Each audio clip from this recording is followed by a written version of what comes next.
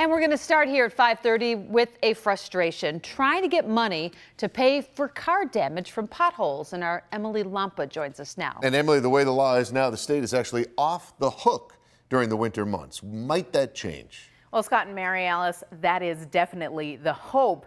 But that hope is waning as legislative session winds down in Albany. There is a pothole bill that would revise highway law to make New York State responsible for pothole damages incurred on state roadways year-round. If passed, it would take effect immediately. But that proposed legislation has been stuck under Transportation Committee review for the past 3 months now, and there's just 5 days left of legislative session. So we checked in with Senator Tim Kennedy, who sponsored this bill. He sits on the Transportation Committee, and he blames the holdup of this bill on partisan bickering in Albany.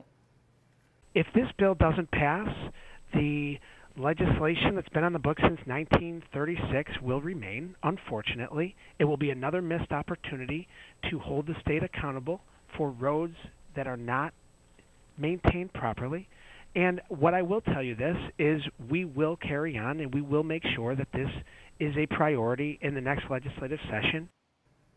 And right now, current law states that between mid-November and early May, drivers have to pay out of their own pockets for damages caused by potholes or other deficiencies on state roadways in the winter. And while that legislation appears to have stalled, what did pass the Senate is another pothole bill sponsored by Kennedy. It's a companion bill that proposes creating an interactive pothole tracking website where drivers can report potholes and keep an eye on the status of those repairs. So, Emily, how does Kennedy and other legislators think that's going to do in the General Assembly? Well, that bill actually flew through the Senate, so they're hoping and expecting that it will do the same in the Assembly. People are spending thousands of dollars on repairs. Yeah, I've heard a ton documented. of those this year. Yes. It's been a bad one for it. All righty, thanks, Em.